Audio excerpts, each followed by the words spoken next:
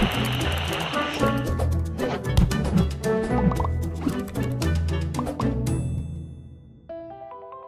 I think the most important objection to originalism is that there are new things under the sun. That is, there are issues that confront us today that could not have confronted, never did confront the framers. And I mean, obviously things like plane travel were not things that the founders knew anything about.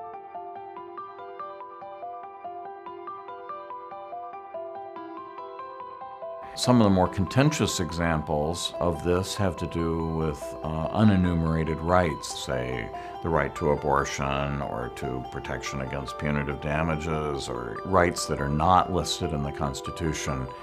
How are we supposed to think about those?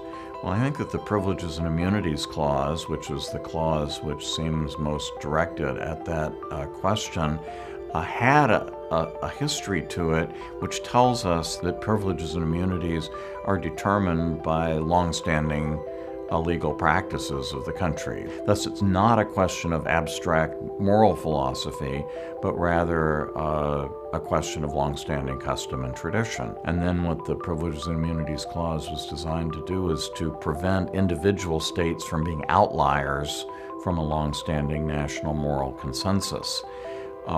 This is the Supreme Court's logic in Griswold against Connecticut, having to do with the use of birth control, because at the time of Griswold, virtually every state, and for a very long period of time, had legalized the use of birth control.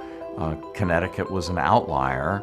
In fact, according to Justice Harlan's concurrence, it was the only state in the Union that did purport to make the use of contraceptives by married couples illegal.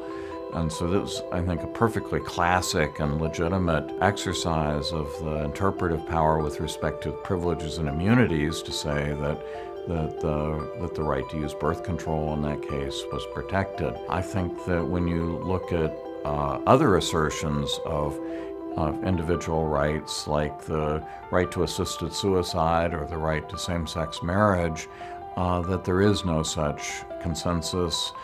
There certainly is no long-standing history. And it's particularly troubling when you think about the meaning of privileges and immunities for the court to say that suddenly we have privileges and immunities to do things that have never been part of the American legal tradition. When the court is doing that, it's really just setting itself up as a moral superior to overrule the decisions that the representatives of the people have been making.